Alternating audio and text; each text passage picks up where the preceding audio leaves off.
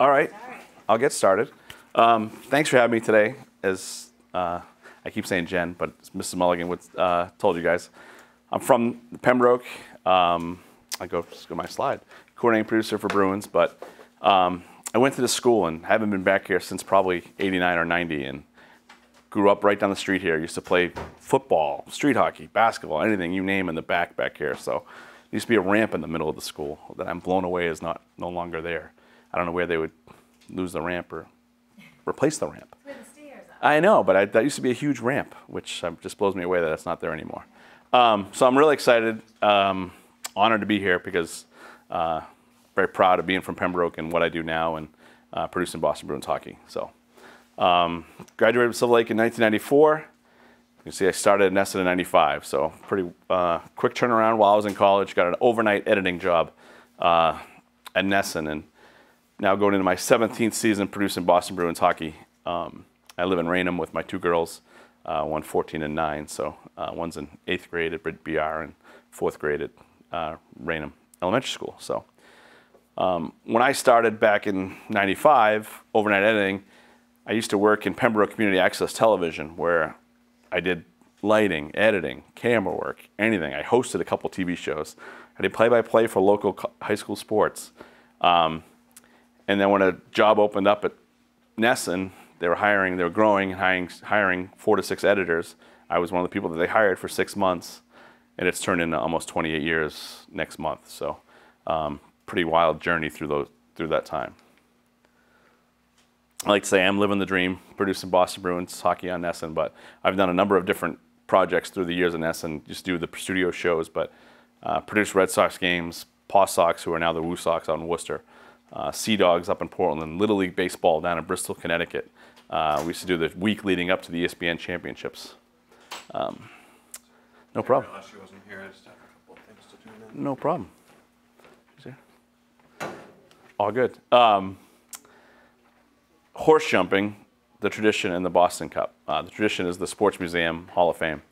Yeah, I'm teaching the class.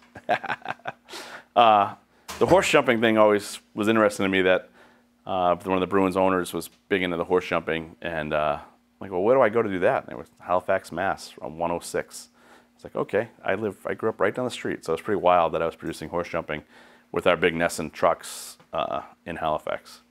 3-time Emmy Award winner in New England sports on shows that I've been involved in with Bergeron at 1000, Char at 1000, and I think with Brad Marsh and My Story was the other one that we did. Very honored to be part of that and get the trophies and being able to display them. And this past month was part of the Bruins All-Centennial Selection Committee, which again was made up of 30 people from around the area, and I thought it was pretty special and honored to be part of that selection committee that came up with the All-Centennial team for the Boston Bruins. It's on YouTube if you want to watch that as well, so you can check out that whole hour-long show and hear who I nominated and voted for. Some of the highlights of my career here at NESN and through my life. When I got promoted in 2007, I was producing pre- and post-game shows for Red Sox and Bruins, and I got called into my boss's office, never forget it, the Friday before Memorial Day weekend in May, asking me, how'd you like to produce Boston Bruins hockey? And I still get goosebumps thinking about it, but George chills just saying, I was so excited, but I didn't really think too much through it.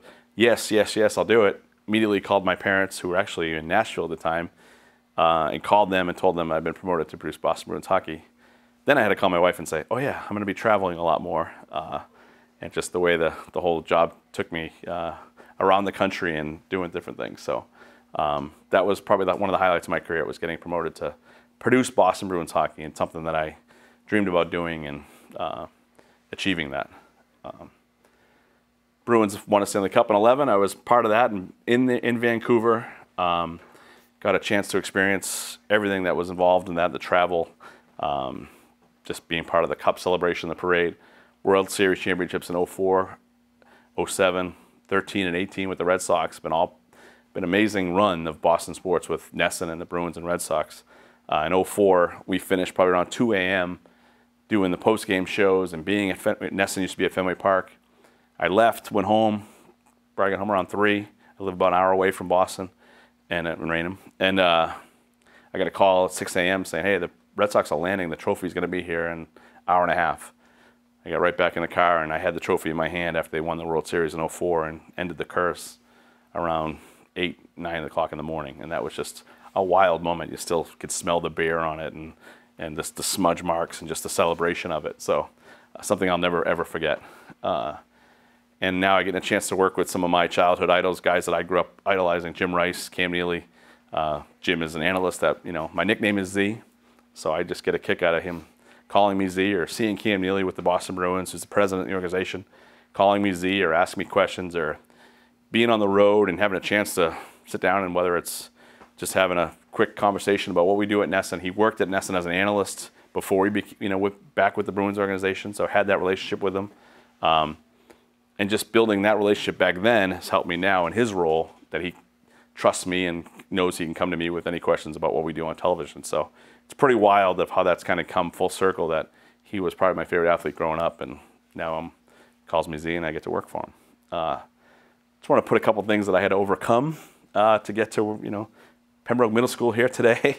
But the job back in '07 and even before that, when I started traveling with the Red Sox in '04, the fear of flying, like I was so scared to fly.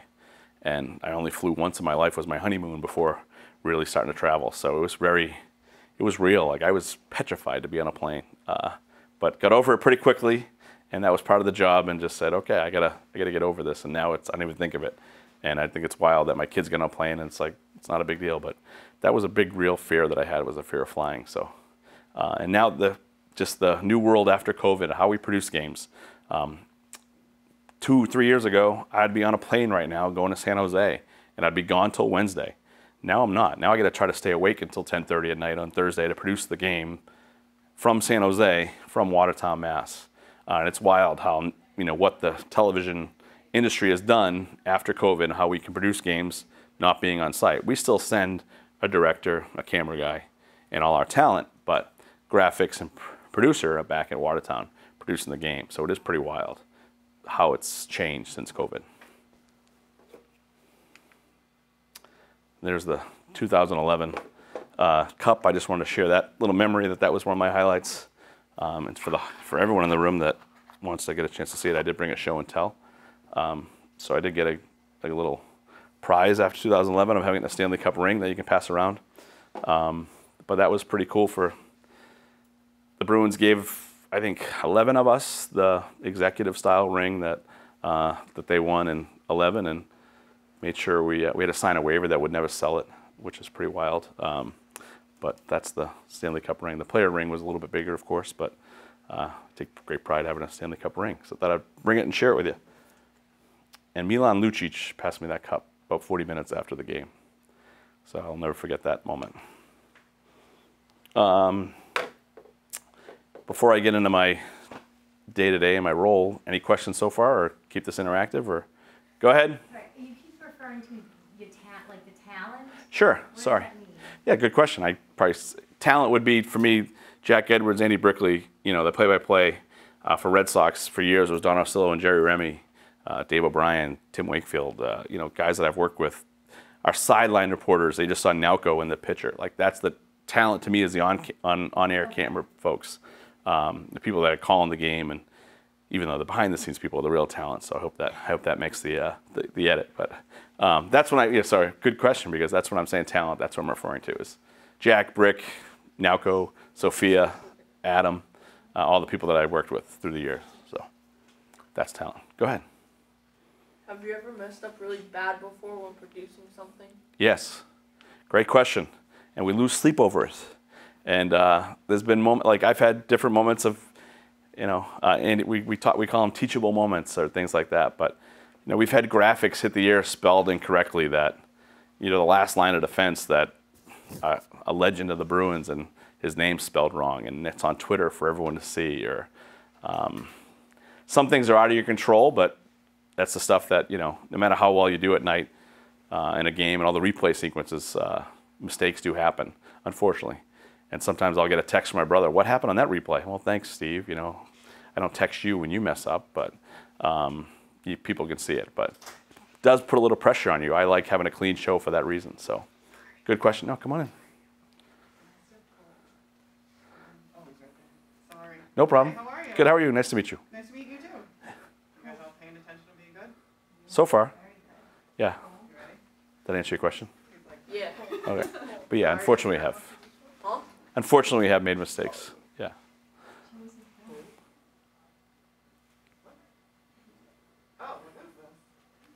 My show and tell.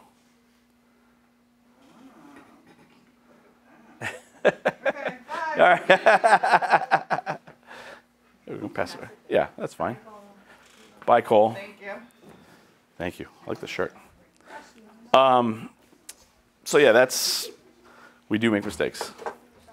Any other questions? I'll move on. You sure you're gonna ask me a question? No, I don't know. I can ask you a question. What position do you play in football?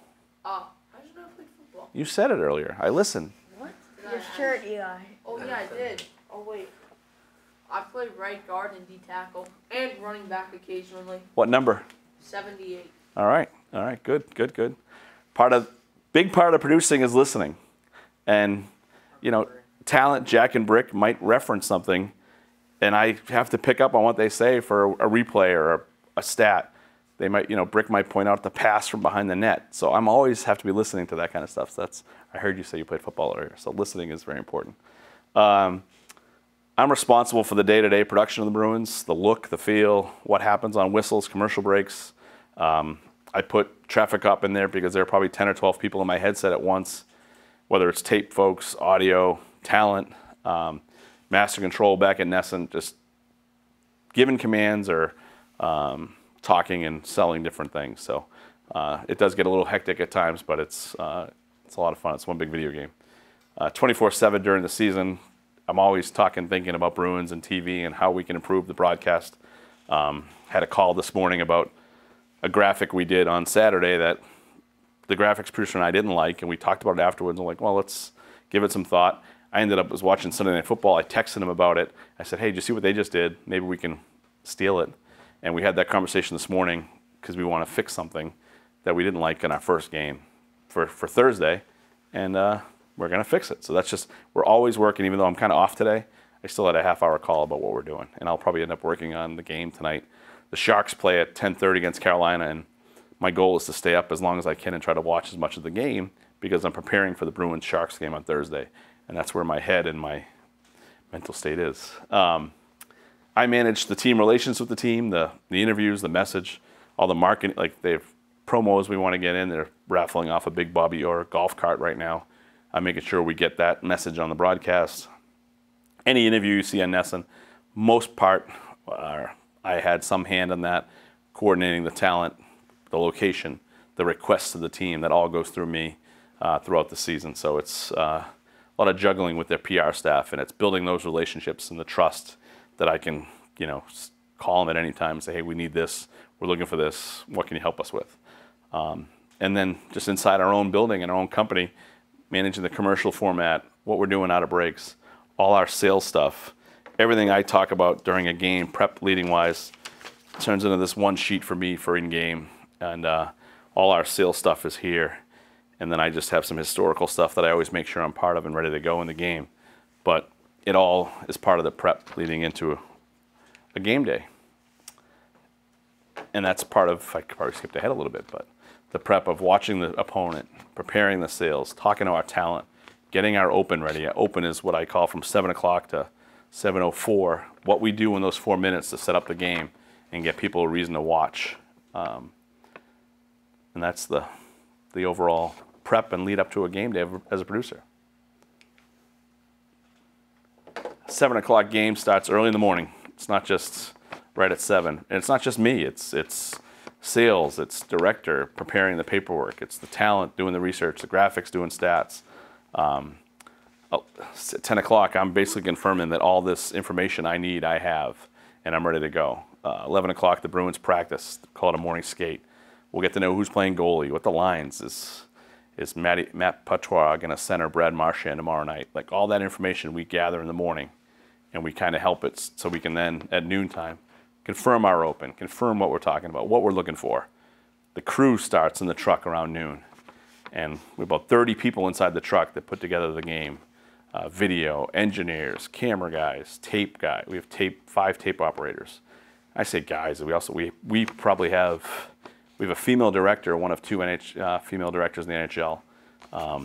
We have probably 3 female tape operators, female graphics, female bug operator, and a female technical director, which is the person that's in front of the big board with all the, pushing all the buttons of the game that the director says, wipe to A, wipe to red, cut 1. That's also a female. So it's a great representation of everybody pulling together and doing the job.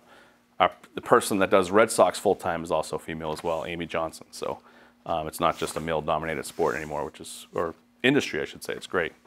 And as the day goes on, we're just confirming, getting ready, and hoping that at 7 o'clock, everything you've done to prepare for the game is ready to go, and there's no surprises. I always, when I'm helping develop anybody that's learning the job, I want to have everything done by noontime on a game day, so when we find out someone's been traded or someone got hurt in the morning or something's going on, we're prepared and we can then react. So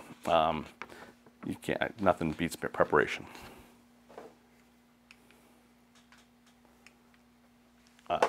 Put a photo in here. I should have made it a little bigger, but this is my look of a game. I took a picture Saturday knowing I was doing this. And again, here's my format that I keep with me. My roster here. I'm a big Patriots fan, so my mouse pad is for the Patriots. But I'm looking here the whole time for replay machines and what we're doing. Overheads, different NHL feeds. I can see our talent up there in the booth. And like I said, there's probably 10 or 12 people in my headset communicating what's going on. I control this monitor here, the ISO monitor, goes up to the booth that if something happens during a game that maybe a player, we've had some key injuries through the years. When Patrice Bergeron got hurt in 2007, that was my 5th ever game doing hockey. And I still remember some of those moments and what we show, what we don't show, what's respectful. CBS had an NFL player break a leg recently and they didn't show the replay. So all that stuff kind of goes into it. The NHL actually has meetings every year that you go over those situations, you're prepared for them. So you're ready for injuries. And we had a play a couple years ago where 2 players collided.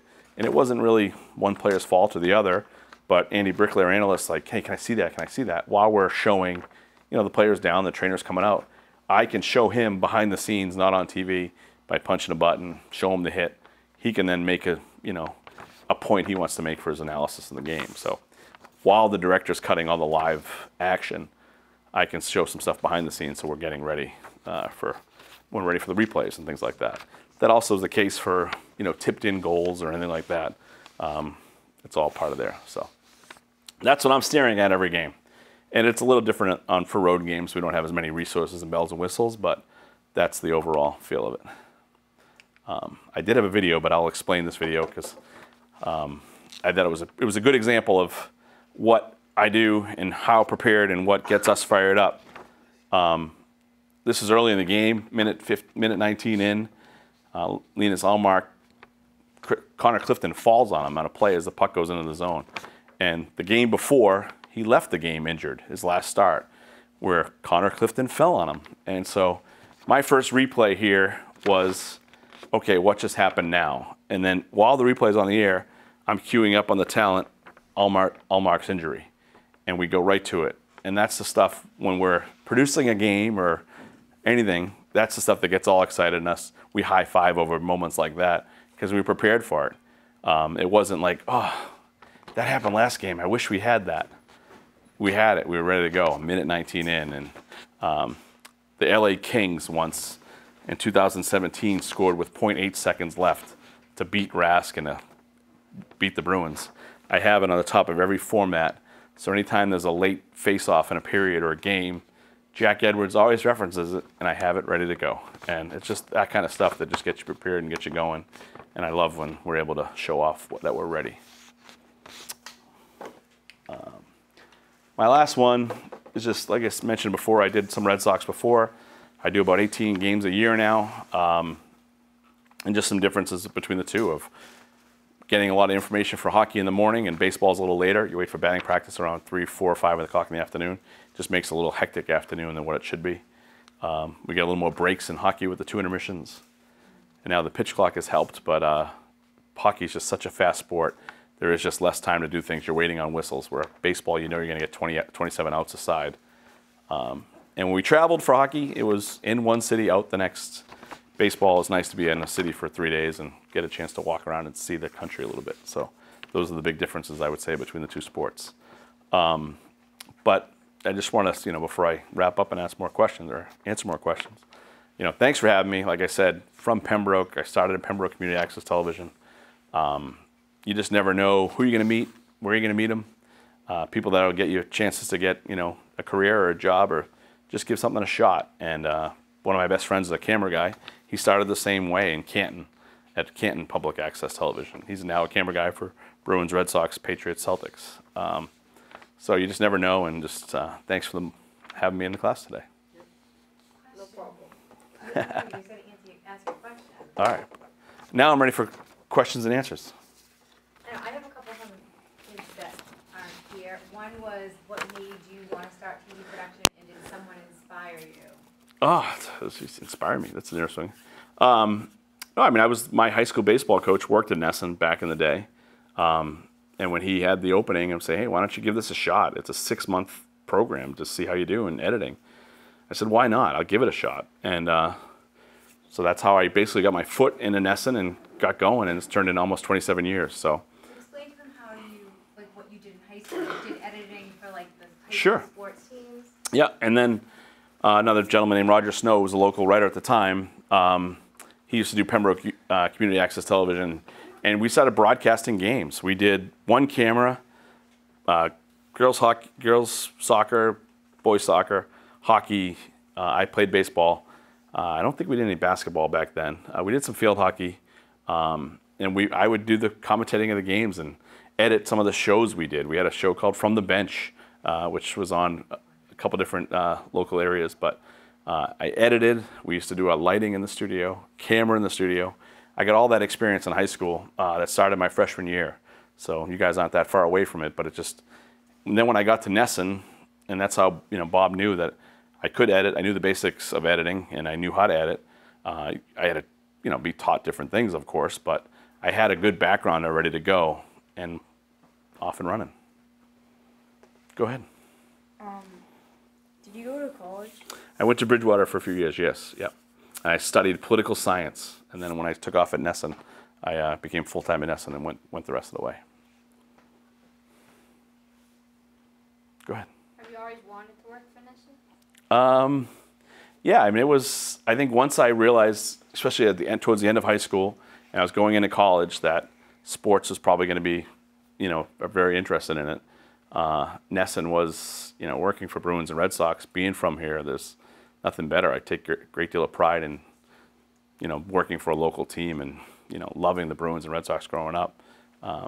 That was a place to be. Go ahead, Neil. Yeah. What's your favorite part? My favorite part? It sounds weird, but I love that, again, I always keep going back to Pembroke, but, I love when I come back or I play golf with a bunch of guys that they know what I do, and they know that, my brothers or whatever, they know what I do, and they get to see what I do every day. And whether I get a phone call from my father or just see what they did last night, it's like, I did that. I was part of that broadcast. So I take a great deal of pride in that, and I love that part of my job. And knowing that it's, people are like, oh, Z does that. That's kind of cool. And he produces the Bruins. So that's one of my favorite parts. But I love taking those moments, like the 2013 when the Bruins beat Toronto, like being in the truck for that.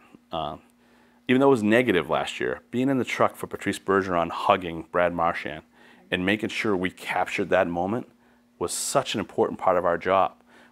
Even though we're cutting around and we're showing different things, our communication in the truck that night was, we can't miss this moment. And that's the stuff that we try to bring to the viewers at home. So that is part of the fun part. Go ahead. I forgot what I was going to say. That's okay. Go ahead. Is it like a hard job? I consider it stressful. Like there is, it does when I'm coming home after a game and your adrenaline's flying for 2.5 hours. Hockey moves. Baseball, now it moves a little more than it did. But I put a lot of pressure on myself to make sure that I don't get that phone call or text from a family member or a friend. What'd you do? What happened? The speed of the sport is stressful. And just knowing that, hey, you know, there's people that you're relying on with sales or other things that you're doing to make sure we're all one team and one network doing it together. There is a different level of stress to make sure we're delivering the product and we're doing, you know, good things on television. So yes, it's stressful and hard. I have another one from one of the students. Go ahead. Here, and is what types of skills do you need? I mean, I think organization is one of the biggest things that I find is that I find myself very organized. I didn't show this prop, but I travel I travel with something around like the big file cabinet, but I'll travel around with a case like this right now, and this is basically my 17 years of Boston Bruins hockey on 2 little hard drives. So when we start looking up historical moments of Bergeron's goal or a Chara shootout win where he did a slap shot from 5 feet away from the goalie or Pasta's first hat trick, it's all on these little hard drives. They're my lifeline that if I have. And so organization and just being prepared for those moments is definitely one. I've never been a big, I just say never been a big, but like, I'm trying to think what the term is, but knowing the softwares we use, like I use a ton of Excel, I use a ton of Microsoft Teams, things like that have now become part of our lives. We communicate so much on that stuff, so that is also a skill that we've developed through the years. All the Google Drive. When we're doing a game in San Jose on Thursday, all those hard drives, most of them are in San Jose, but then we can still get highlights from NESN using Google Drive and those different technologies that we have. It's pretty wild to think of what we can do now that we couldn't do before. So the other skill that I think, I don't know when you develop it or how you develop it, or maybe it was when I worked at Bobby Hackett's. I worked at a restaurant in Pembroke for years. My brothers worked there. It was decision. It was fast decision making, thinking on your feet, and just being, confident enough to make that decision. So I'd say that's another skill, is just decision making. There was a high stressful. You worked Thanksgiving in a restaurant, you were flying, and I compare that a lot to live television. I really do. And people sometimes laugh at me, but if you worked in a kitchen, you know what I'm talking about. That it's fast. It's making a decision. So making decisions, and sticking with them. That's probably the hardest part. Is sometimes I'm going one way on the production, and something might happen, and it's we're sticking with this decision and we're going. So that's you can always go back to certain things. So decision making. Hope that answered. I think I gave you a couple examples. Anything else here? More hockey question? No.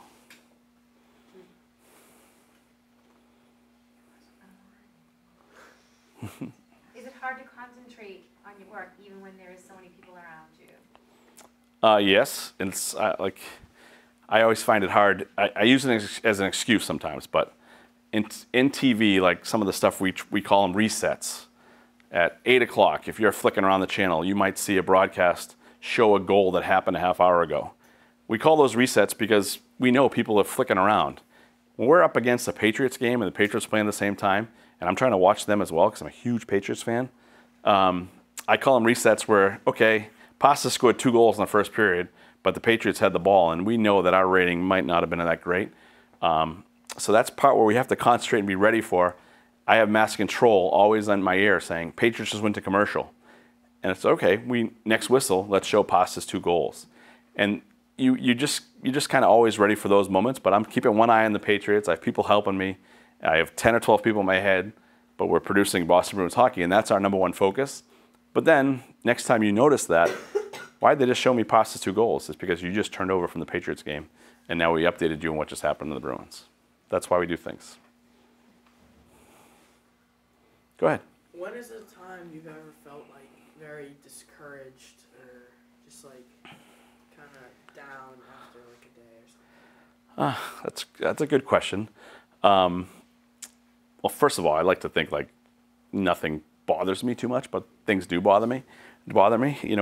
Like I said, if we spell something wrong and it hits the ear, or I mess up a replay sequence that I'm like, man, I wish I showed what Brick was talking about, or I messed it up, or we didn't cue it the right spot, or we just we went to the wrong machine. It was rewinding. You see that sometimes in the broadcast. It happens. We're all humans. So that sometimes, gets me down. I used to have a boss I didn't get along with that great. No longer works in NESN.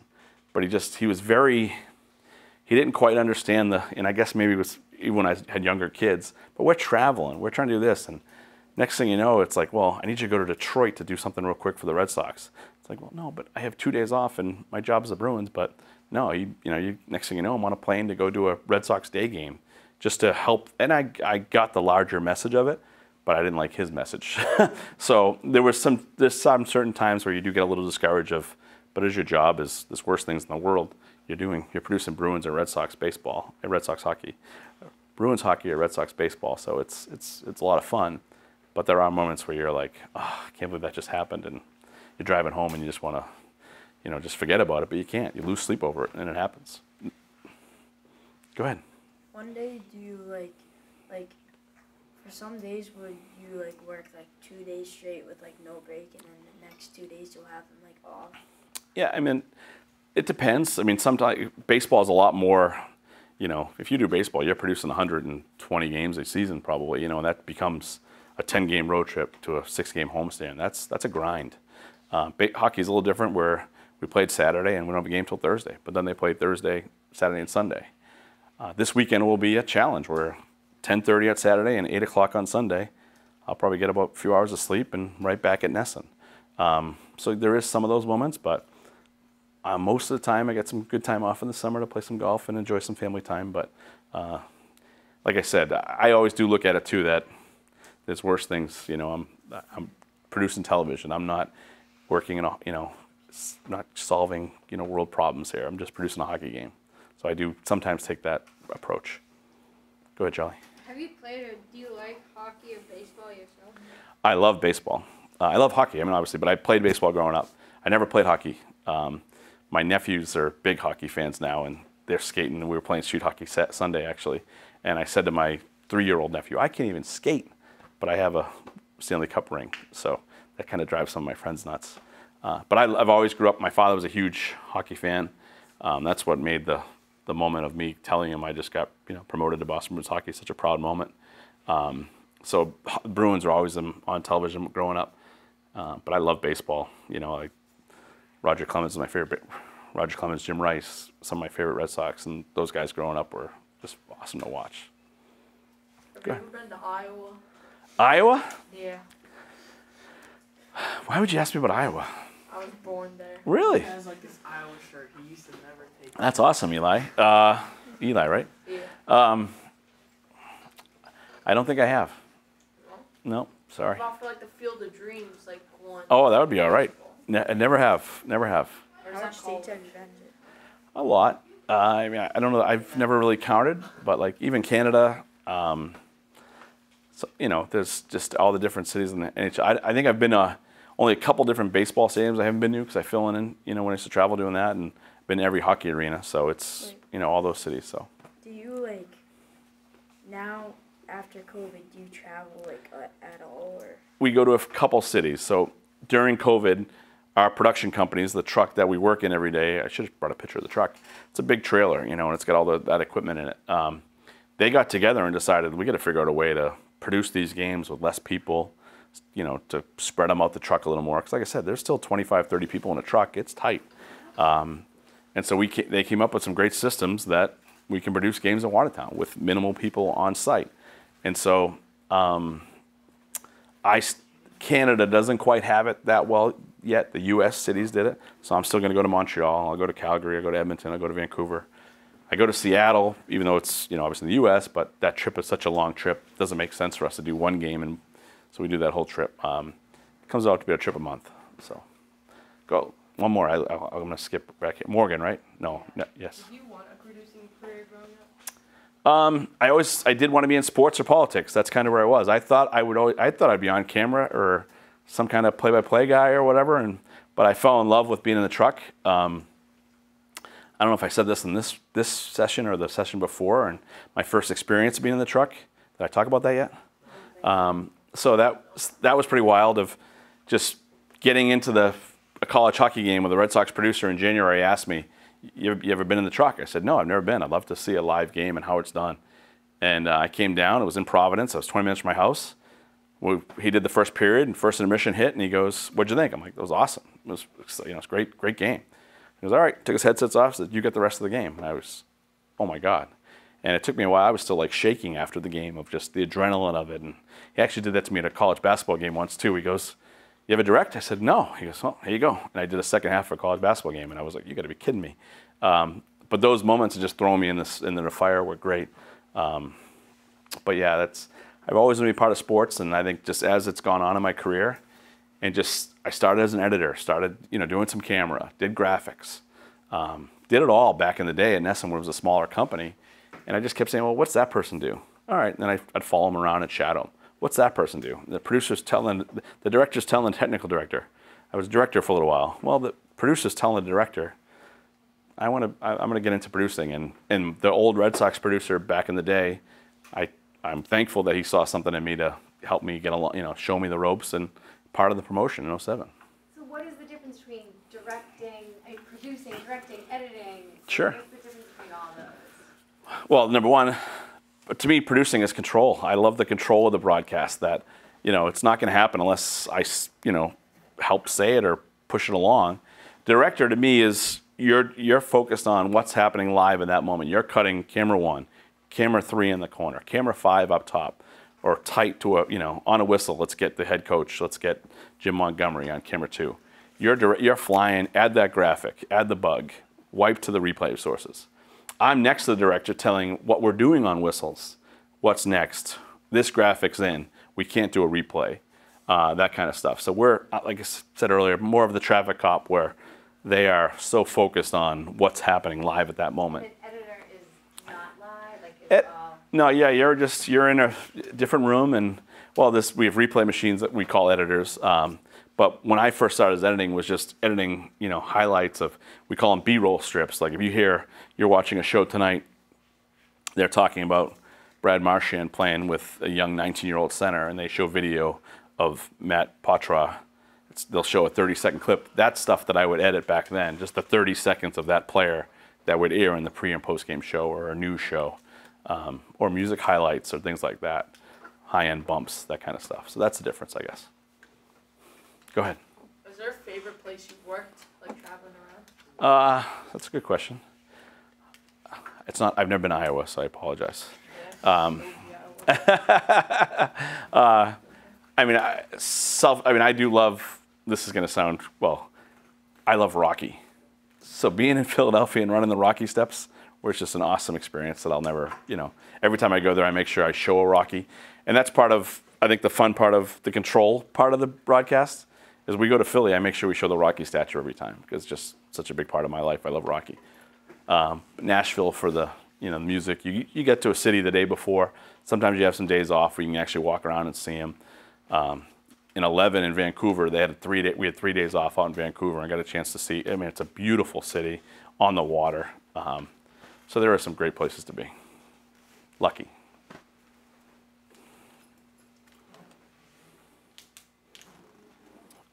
Anything else? You're packing up, Charlie? Well done? All right. Well, how about a thank you? Thank you. No. Thank you. Thank you, Eli. Yeah. What's your favorite arena have you been to? Favorite arena? That's a good question. Favorite arena? Toronto is awesome. The history of the hockey. Montreal's pretty good.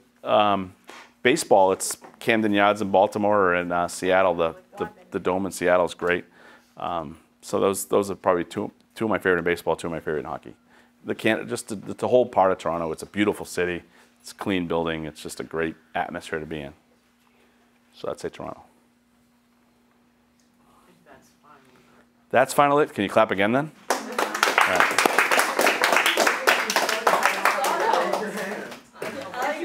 Thank you. I just thought of it. It's on my Well, it was nice to meet you. Nice to meet you guys. Nice to meet you.